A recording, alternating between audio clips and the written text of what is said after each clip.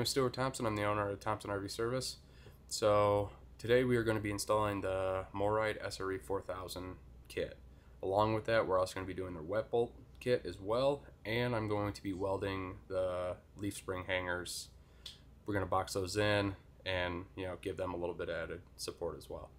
So the big reasons that this upgrade is worthwhile to just about everybody is the fact that these trailers are not built with any wiggle room in their axle and suspension ratings. So with that, if any way we can get rid of some of that shock, from potholes and bridges, the better. So with saying all that, let's get into this install and see you out there.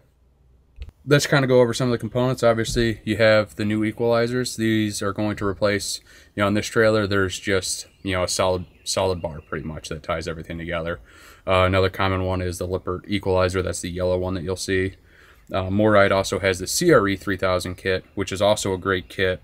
The biggest difference is the SRE3000 has 3 inches of travel. The SRE has 4 inches of travel, and if you put them side by side, there is a good amount of size difference. So there is places to where you're going to want to use one over the other. And again, this one does add about 1 inch to 1.5 inches of height to your trailer.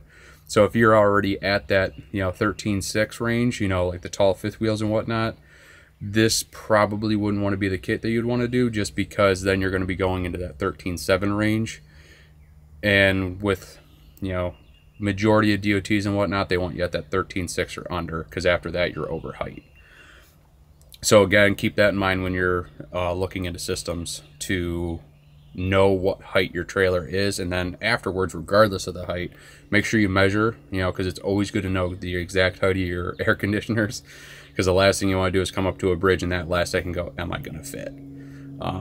That 10 minutes it takes you to measure will save you thousands of dollars in repairs after you rip the air conditioners off the top. So let's not do that. But so kind of the first thing is going to be with this install is going to be getting the trailer, all the slides brought in. Make sure obviously everything is locked up nice and tight, and then get the old stuff pulled off. And we're going to do one side at a time. I do things a little bit different because obviously I'm a mobile guy.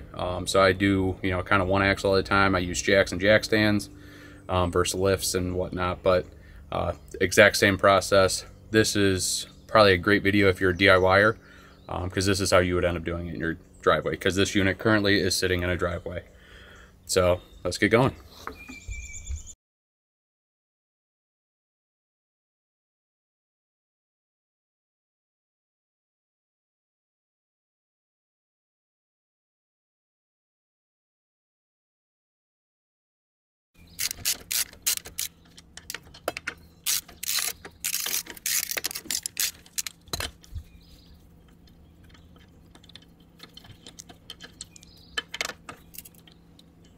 Alright, so I got the tire off. The one big thing I wanted to point out, like I said when we were talking when we were back by the truck, these are your front spring mounts, and a lot of times you'll see, like on a lot of Facebook groups and whatnot, that this bracket will get twisted off, or it will shear off right here. As you can tell, like this frame actually has this extender plate here to bring the shackle mount out a little bit. I haven't seen any failures with this specific style, but this is also a pretty newish style frame that's on the market. For the most part, majority are I-beams. This is actually a bolted together frame. But what we're going to do is we're going to take a piece of 1/4 inch plate and weld it onto this back side. So this will be solid. We'll get everything repainted afterwards. And like I said, the biggest advantage to that is it's going to tie everything together. And I will also finish up welding these, and I will honestly probably even touch up this plate with a little bit more fill weld, just to add again a little bit more strength, just because I'm here.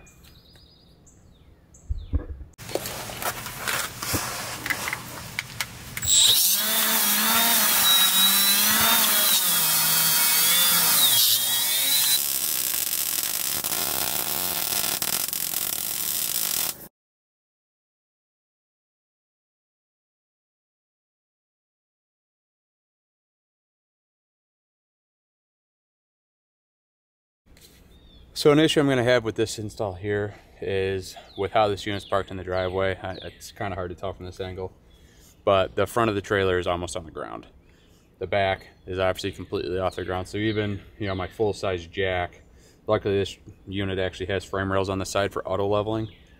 And with that, you can use a jack on those mounts because they are designed to take the weight of the trailer. So I'm almost gonna have to work my way around here, doing one at a time. You know, with this type, since you can't fully take all the weight off of both axles and put everything on, you know, the actual axle tubes themselves onto stands, it's going to be a little bit more finicky just to get things lined up and put into place. It's still possible, it's just a little bit more of elbow grease needed to be able to do it, because unfortunately enough, I can't get both axles on both sides off the ground, simply because the back of the trailer is almost 2.5 feet off the ground, and obviously my jack stands only go to, I think, 24 inches. So it's a workaround. It'll take a little bit longer, but again, still completely doable. Then just take everything nice and slow. Ooh, get the focus here. There we go. So again, with this, you're going to be using the jack underneath just to control, because obviously you do need to get this plastic bushing out. It's going to be getting replaced with these bronze ones. Again, I'll pull these out. This trailer has about 700 miles on it going down the road, so it's pretty much brand new. If you want, you can use the old bolt to, you know, work out the plastic junk.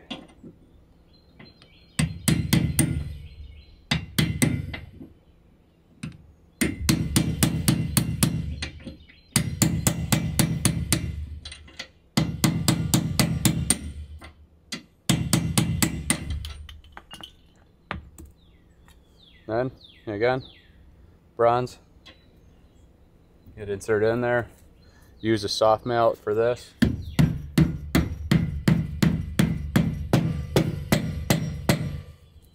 Again, kind of make sure that it's lined up on both sides.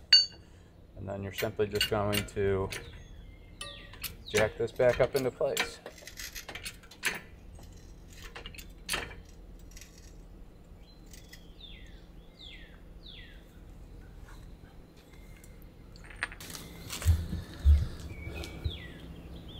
Get your grease fitting. These, you can either face in or out. It doesn't quite matter. Some units, I have noticed that, you know, with clearance issues and whatnot, it's easier to put the grease fitting to the inside for your maintenance aspect. Other times, it's easier to go on the outside. This particular trailer, just taking a look at it, it's going to be easy enough to reach everything from the outside. So at that point, you don't have to crawl underneath your trailer. So that's the way I'm going to put them in.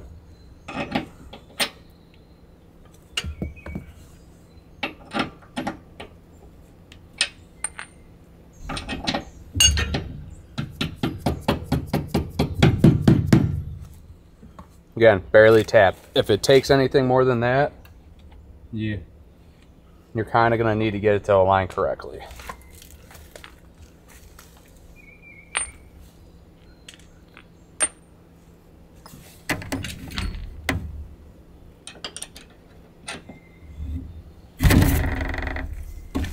You're going to be taking, again, let me just get another one of these bolts. You will see, you know, it has these, you know, grooves.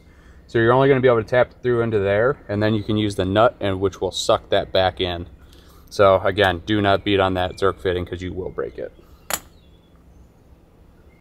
One thing I do want to note is, if you are going to actually not be doing the wet bolt upgrade kit, when you have to take these out, because you do end up having to hit them with a hammer, because again, those grooves lock in, and leave the nut on, you know, get everything loose, back the nut off a little bit, and then you can use a regular hammer to hit it.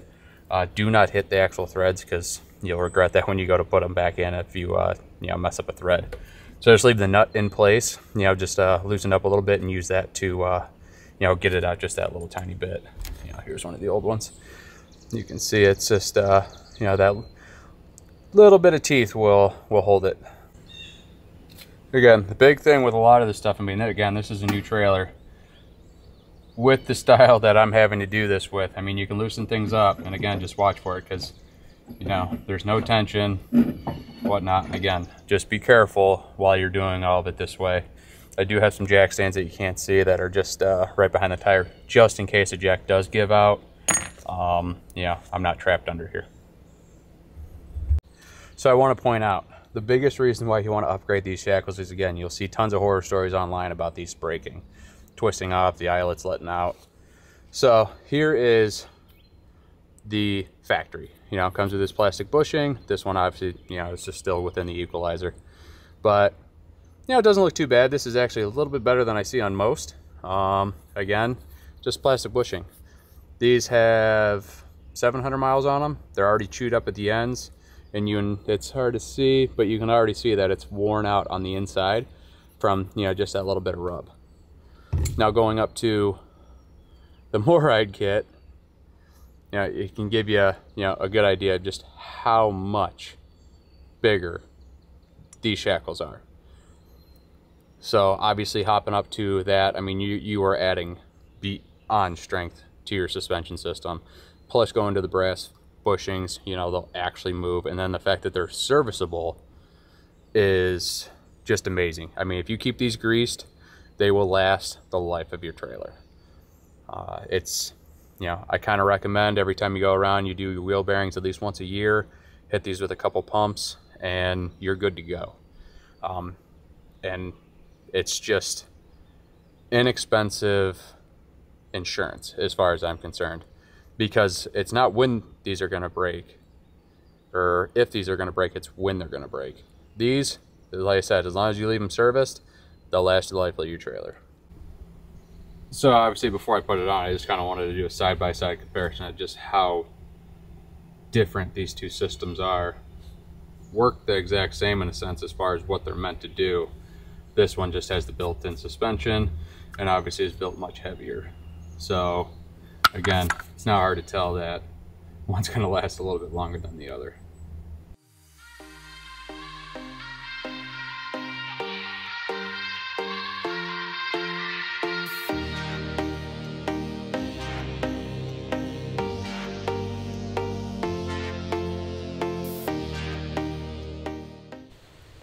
Alright, so wrapping up with this Morryde video, some of the big takeaways from putting the system on your RV or having somebody put it on your RV that I've noticed, because this is my personal unit that I installed it on, is it is very noticeable how much less movement is actually going on inside the camper going down the road. We have roughly about 2,500 miles now on the trailer with the Morryde set up on it, and going into the trailer after, you know, 200-300 miles or so to, you know, use the bathroom or whatnot, we're very good at strapping things down as it is. But, you know, spices in the pantry and that type of stuff aren't all shook around, not knocked over. So it definitely does take some of the beating out of the trailer, which is a great improvement. Because obviously if it's doing that, then it's obviously also, you know, just a lot less stress is transferring to, you know, the frame and the structure, which hopefully, you know, adds to the longevity of the trailer itself. As of right now, I am greasing the bushings pretty much almost every time you know, before I hit the road. I'll put a pump or two in each of them. Is it overkill? Most likely, but it's kind of a sample, because I want to be able to, after a year or so, pull the bushings out, kind of see how badly they are worn, if they're going to need to be replaced and whatnot, so I can, you know, start giving my customers a very honest opinion as far as how much you should grease them, how long the bushings are going to last. Because as of right now, I mean, it does come down to maintenance. So at this, I'm going to kind of do this test with them being maintained as heavily as possible. With that being said, awesome system, awesome install. Would not, you know, obviously it's something that any DIYer could take on as long as they have the proper jacks and, you know, put the proper safety. Don't hit me too bad in the video for wearing sandals during that first portion. We were on vacation. I honestly, usually when I go on vacation, I don't bring, you know, my work clothes. So I did not have my work boots with me. So be easy on me on that one. But other than that, thanks a lot to Morryde for, you know, sending this stuff out for me to be able to put this video together. Obviously, hopefully, you know, help you guys out. If you have any questions, leave them down below. But other than that, so far, excellent stuff, and I am very, very thrilled with this upgrade to the trailer. Till next time, guys, have a good one. Keep going.